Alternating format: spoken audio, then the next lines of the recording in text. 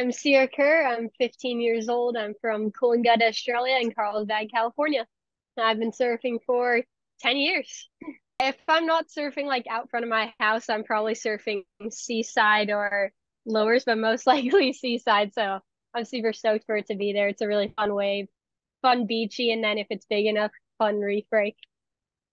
It's really cool to be able to get into the World Juniors because everyone is going to be really good. It's going to be a really fun competition, and the top people from every region's going to be there. And yeah, it's going to be sick to meet people and get to go against good surfers. And it's even like in the WSL format. So yeah, it'll be sick to try that out because sometimes you can just have a bad heat in the first round or something, and it's good to be able to just know that that's there just in case.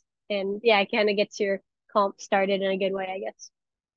Did I don't know, maybe five pro junior comps this year, and I think I got in the final of like every single one. So it was really cool. It was kind of my first year doing any of those comps, and it was sick to be having heaps of friends, and I'm super excited to go to World Juniors. I One of my friends that's actually in it is even staying at my house. So yeah, I'm super excited. It'll be fun comp meeting people and going against some really good surfers.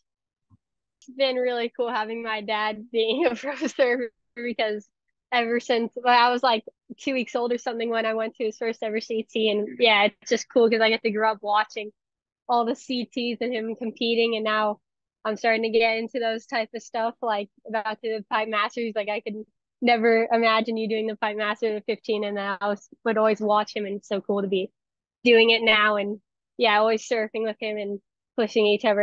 It's really fun.